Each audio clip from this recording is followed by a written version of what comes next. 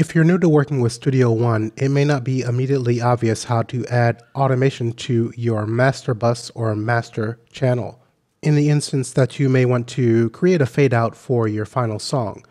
So typically we'll have multiple tracks here that you may want to add your fade out to, but just for this example, this video, I'm using one track.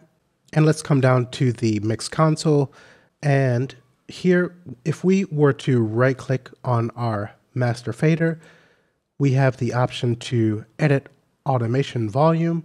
And if I click once on that, we now have an automation track that's been added. And take note at the bottom here, we have auto off.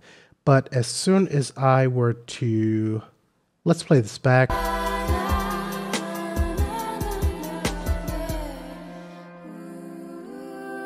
So let's say I want to add the fade out here. I'll click once, and you notice that this changes to read because we've added an automation point.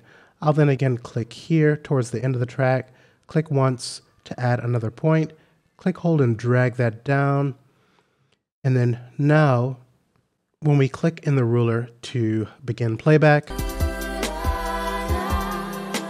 we'll notice that our master fader will read this automation.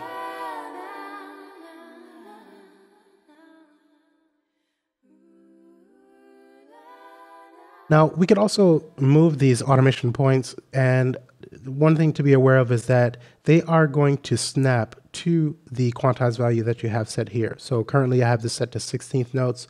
So if I were to click, hold, and drag on this point, say I want it to fade out a bit sooner, notice that that is snapping to that 16th note value. If you prefer to have it snap to a different value, you can always click here and say choose eighth, and then we will snap to eighth notes. If you prefer to have a more precise movement or adjustment, turn off your snap by clicking here, or press N as in Nancy on your QWERTY keyboard, and now we can freely move this wherever we'd like. Hovering on the center, we can create a curve to determine how that fade is going to function.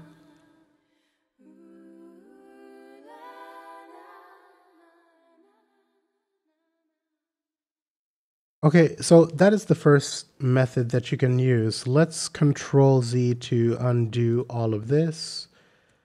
And the next method that we could use is, let's click on the read and change this to off, because this is going to be the default state.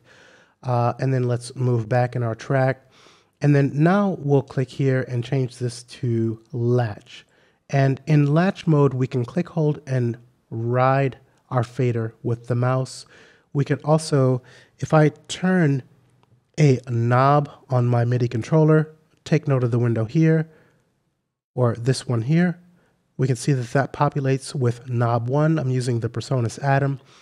And if I were to click on the fader, we can see that the left window populates with volume. I can then click this window or this triangle to link the two. I could also right click and assign volume to knob 1. You see that this arrow highlights, this assigns and deassigns that connection. So now I can control this with my external controller. And you could do the same with whatever controller you're using. I'll control click to take that back to 0 dB.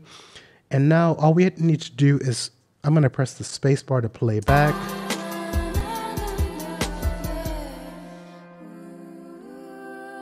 Now I'm just turning the knob on my Atom.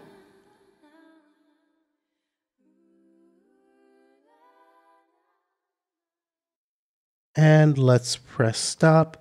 And we can see that that automation has been recorded directly from our controller. And again, if we didn't make this assignment here, we could have just rode this fader with our mouse, but it could be a lot easier and more fluid to do this with a fader in particular on your external controller.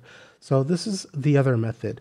And once you're happy with that fade out, you'll probably want to change this to the read mode. And in this way, the automation will be protected and won't be overwritten if you accidentally touch the knob or fader on your controller or use your mouse on the fader, and that will then alter what you've already done.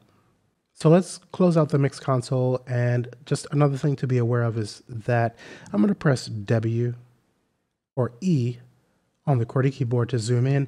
If we were to click here, then all of the automation points are going to be highlighted, and we can even click to adjust these if we'd like to do so for whatever reason. And another tool that we have available is the paint tool. So if we select this and if we click on the down arrow in the bottom right hand corner here, we can select the line tool. Then we can click, hold, and drag to create a very precise fade out as well.